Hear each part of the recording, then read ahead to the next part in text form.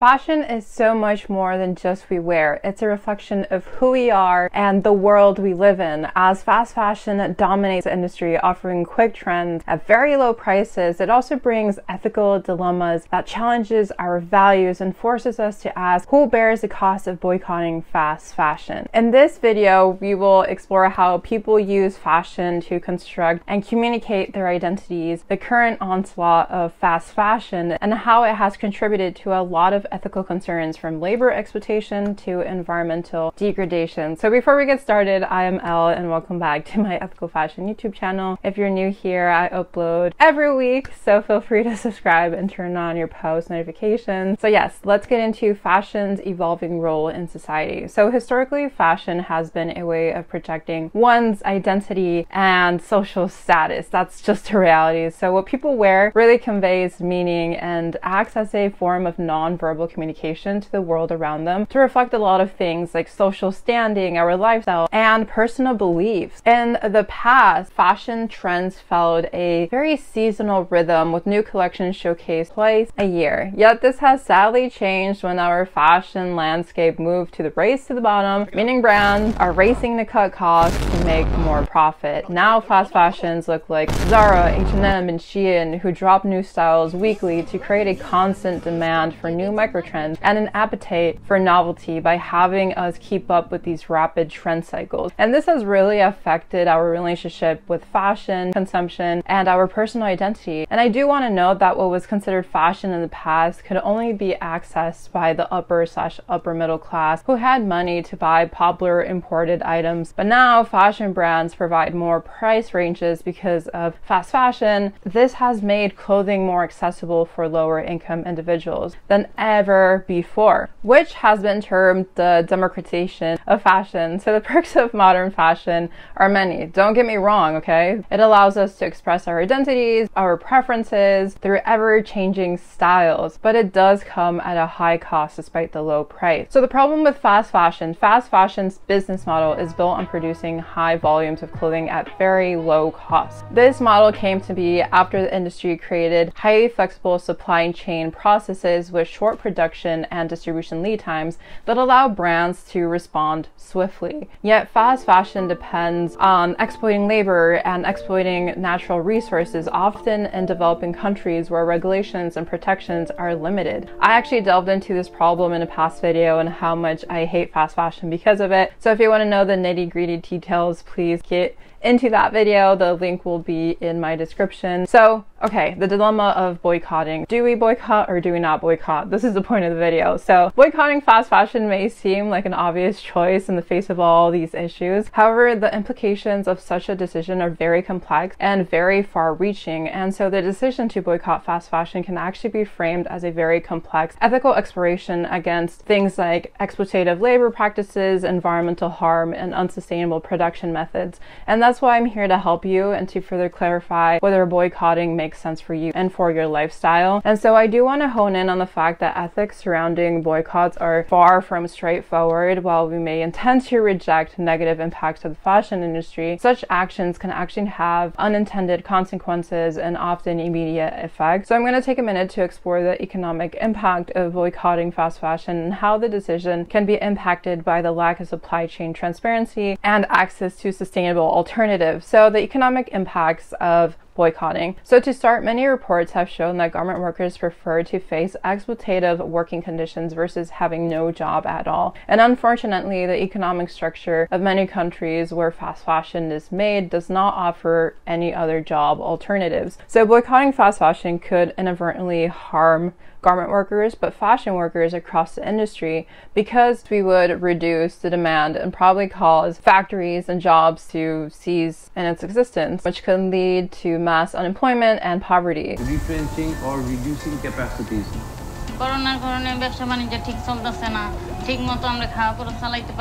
And what we could do instead of boycotting fast fashion is a very good question, and I am hopeful of the options we can embrace for a better fashion industry when we come together and improve, economic conditions and labor rights to start. And I do want to point out that boycotting can make things worse though, when there are no solutions, when there are no alternatives being presented to those local areas, and it can actually end up hurting garment workers.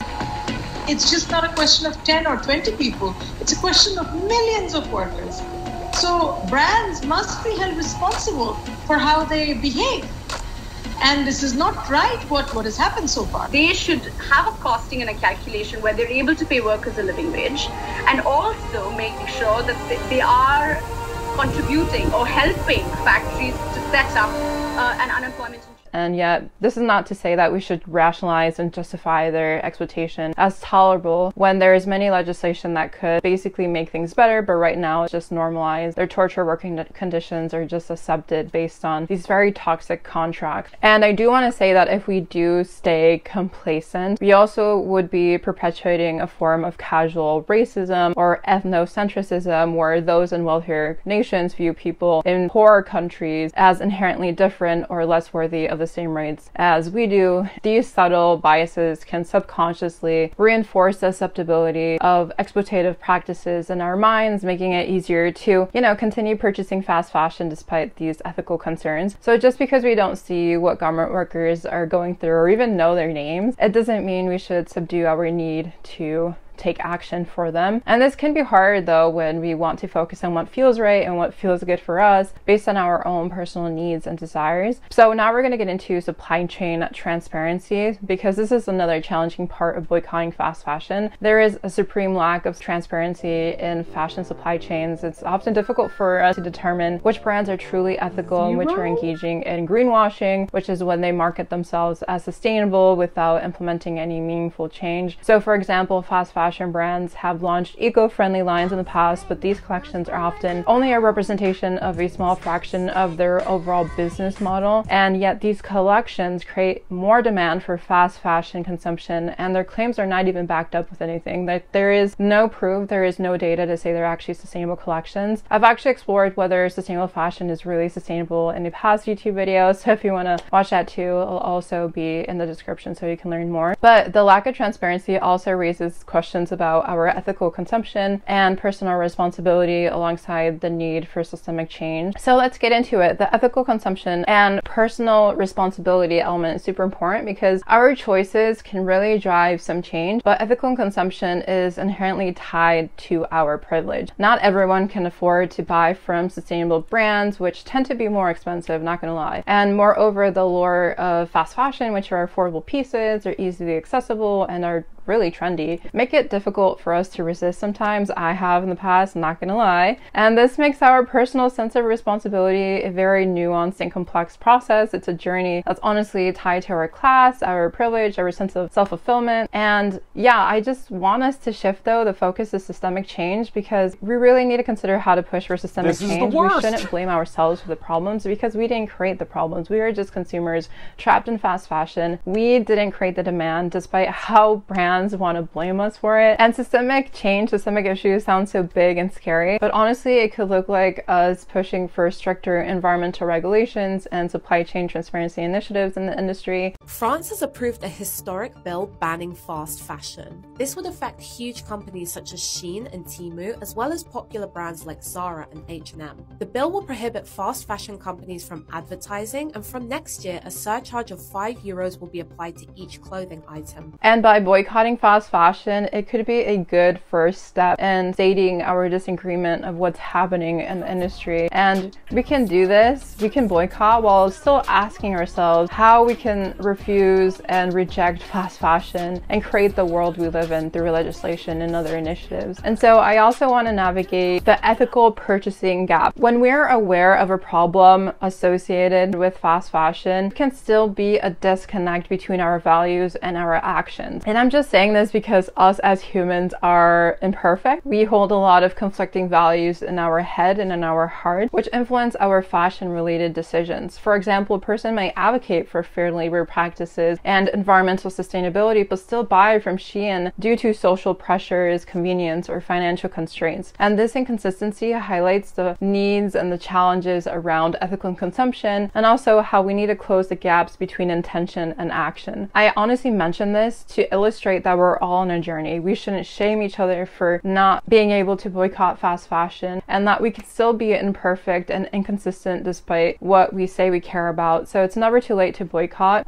even if you do buy fast fashion. I also want to mention that personal values do play a significant role in this whole process. It shapes our behaviors even when they're not always consistent or rational. This all leads to possible alternatives to fast fashion. Given the context, we have the privilege to decide whether we want to boycott fast fashion and support ethical fashion based on our values and lifestyle. So here are some alternatives to fast fashion. First, you can practice conscious consumption. So you can try to reduce the frequency of clothing purchases and choose more quality pieces versus the quantity. And you can also consider investing in pieces that you'll wear for years to come rather than just trend-driven items that quickly fall out of style. And you can also engage in clothing swaps and secondhand shopping. So thrift stores, vintage shops, and clothing swaps are such a great way to find stylish pieces without supporting fast fashion. So consider this approach to extend the life of garments and to reduce waste. You can also advocate for policy change, so push for legislation that improves labor conditions and environmental standards in the fashion industry. You can try supporting organizations that work towards these goals to further amplify their impact. And you can also demand transparency, so you can ask brands about their supply chains and labor practices. Our consumer pressure honestly can incentivize companies to disclose more information about where and how the products are made. And yeah, to close off this video, the key to ethical fashion honestly is coming together as a collective to push brands and policymakers and everyone else to address labor and environmental concerns in the fashion industry. We really need to consider who we are and how we're affecting others with harmful behaviors, and to support people and style. And sadly, boycotting fast fashion will not end all the issues in the fashion industry, yet it is a way to start our journey. And yeah, I would just say weigh your options, know your values, and let's push for a combination of conscious consumerism, activism, and policy reform, which could really pave the way for a more ethical and sustainable fashion future. So if you like this video, please give it a thumbs up and turn on your post notifications. Again, I upload weekly. And until the next one, peace and love. Elle. Bye.